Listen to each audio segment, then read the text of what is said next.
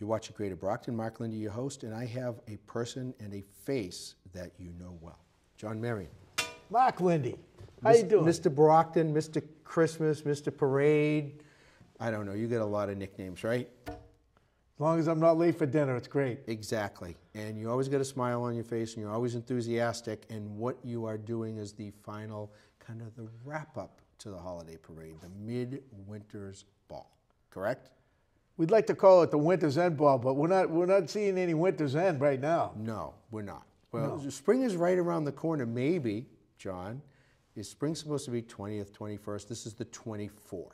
Okay, maybe you will sweep out the winter and we're going to try. Bring in the spring. We're going to try, yes. I mean, we say a lot of prayers for the parade day that the weather is good, so maybe those same prayers can carry over. I used to remember our good friend John Burke, who used to talk about rosary beads hanging in the window. Was that the best? For the parade. I miss him every year at the parade. So do I. And not just that parade, but the Veterans Day parade and the Memorial Day parade, because he was always there with that big orange hat. That's absolutely right. Which he gave me some of his stuff when he left. I miss him. I think about him all the time. All of his kids are involved with our Southeastern Regional Alumni Association because they all went to Southeastern Region. And today, 50-year anniversary gala. That's where I'm going tonight. That's awesome. Hey, great place. A lot of people coming out of there. A lot of people doing good things. Very underutilized and very under-promoted. But they built one heck of a sleigh, did they not, for Santa? They built one heck of a sleigh, let me tell you. Okay. When I brought the picture of the Macy's sleigh in there, and they looked at it and said, well, okay, let's see if we can get this done. Well, we're trying to figure out a way, and it's too big and too heavy.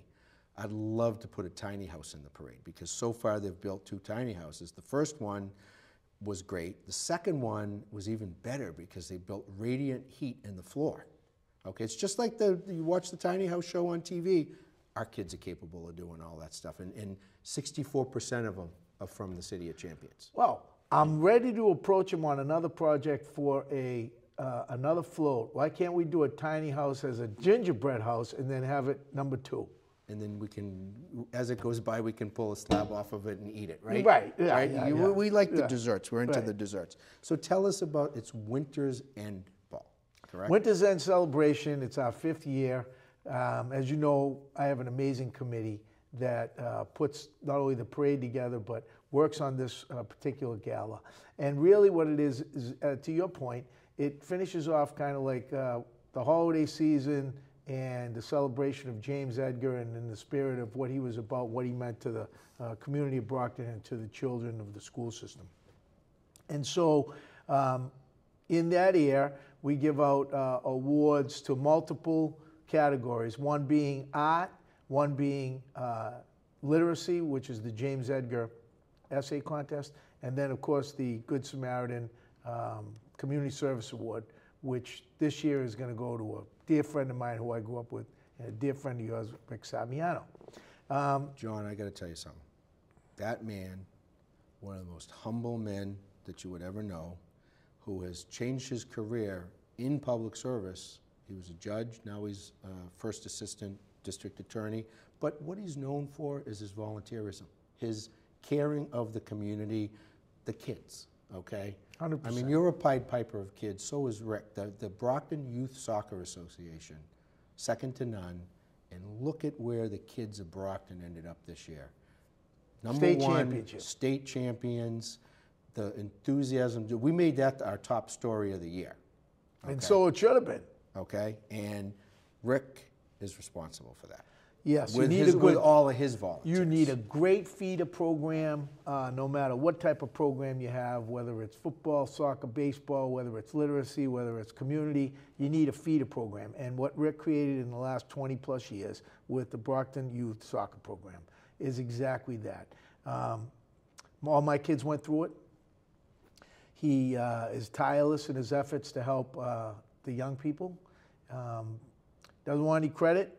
And I've known him all my life. He's, to your point, he's very humble. You know, he did that for so many years, and now he's doing top soccer, which is working with disabled children in soccer. So it was great, and it was coincidental that a separate committee picked him based on nominations for the award for the James Edgar recipient. And the soccer team wins the state championship. Same year. Same year. And the enthusiasm the parade is great. That was one of the best parts. Those smiles on those faces. My team followed them the whole year. We went all the way with them to the championships. And soccer, if you think about it, with the community, football was always king, okay? But football is in many other countries other than the United States. I know the revolution, we don't fill the stands over there, but if you look at the passion that people have for their national soccer teams, right here in Brockton. I mean, those kids made you proud. Those were some of the most respectful kids I think I ever saw. Yeah, I think that it resonates a lot of what most people don't think is happening in the city of Brockton. I got the same vibe with them. I got to meet them throughout the year. My kids went through the soccer program, not only through Rick's program, but also at the high school. You know, I've known the coaches. We see the kids, you know, during prom time. When I heard that this was going to happen, I immediately went out and talked to the committee so we can give them some floats. They weren't duck boats, but they were great floats. That's next. We'll build a duck boat. We'll build That's a what duck we're going to boat, do. right? We're going to build a right. duck boat. So I like it was great because as I got to meet him individually, humble, respectful. I talked about a lot of the history in the community. They welcomed the conversation. They wanted to hear more. I was asked to give a speech for their banquet, of which we provided the tuxedos, of which I couldn't have been more proud to do. My brother and I were just so enthusiastic. It was styling. Because of the type of caliber of kid they were, the type of respect that they had. And it wasn't only because they won, it was because it was a whole package. And so I was asked if I could do some sort of presentation because we had made plans. And one of the things that I wanted to resonate with them is that they now are ambassadors in the City of Champions. They are champions in the City of Champions and should carry on that stewardship. You and I can be proud all day, but I got to finish the last 2 minutes with you telling us about this event. So how do you get tickets?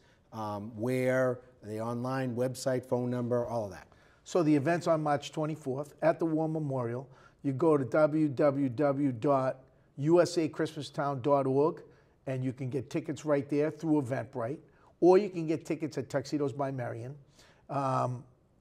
Black tie preferred, but you can come dressed up elegantly, whatever you prefer to dress up in, suit, fine. You're gonna have a great night, great entertainment. We got a great band, we have great food. Montilio's is going to make us a cake. WB Mason gave us 2 baseball tickets. Our partners down here, we're in downtown Brockton, 2 baseball tickets for the Red Sox. Anybody that comes in and buys a ticket for the ball, okay, that ticket becomes their raffle ticket. So we're not selling them. And thanks to WB Mason on that. As I mentioned, we have awards that are going out. Alyssa Texera won the cover contest. And then we have the James Edgar recipient, which will be for the essay contest, and that is going to be Vincent Rodriguez. And we do that at 4 o'clock, 4 to 5:30. Okay, and we'll be there for part of it. Same night as our volunteer appreciation night. I heard that. But we'll support it anyway. Thanks, John. I wish you much success on that, and thank you so much. You're welcome. For all your support. You're watching Greater Brockton. Mark Lindy, your host. Stay tuned for more events, places, people, and faces right here in the City of Champions.